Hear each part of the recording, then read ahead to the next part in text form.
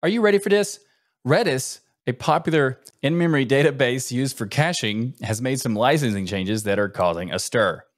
Previously, Redis offered a permissive license that allowed anyone to use and modify the code freely under the BSD3 license.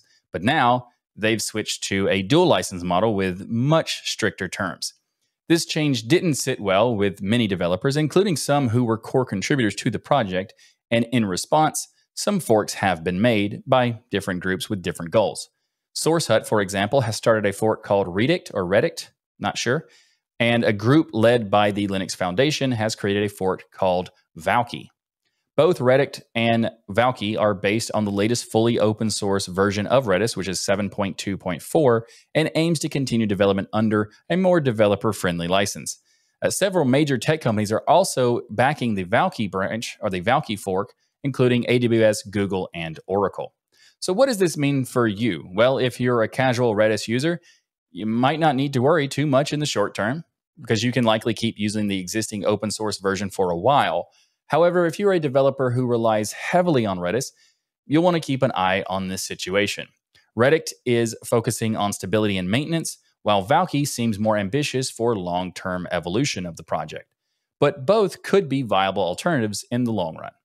You may be wondering, what is the difference between those two, Redict and Valky? Well, Drew Default of Redict has said that in technical terms, by the way, this is a quote from Drew, in technical terms, we are focusing on stability and long-term maintenance and on achieving excellence within our current scope. We believe that Redict is near feature complete and that it is more valuable to our users if we take a conservative stance to innovation and focus on long-term reliability instead.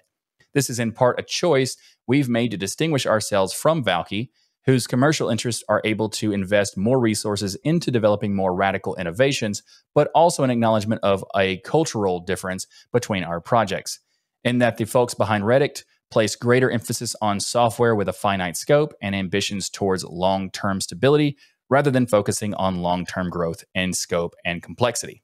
So that's the difference between Valky and Redict from the person who started Redict. Now, Microsoft has taken a different approach to this. Instead of forking the code, they've created their own Redis-compatible caching solution called Garnet. So the world of in-memory databases is getting pretty interesting.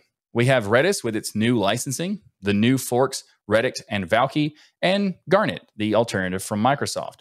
Ultimately, the choice of which solution to use will depend on your specific needs and preferences. And while no one can say what the outcome of this will be, I don't think any of us were ready for this.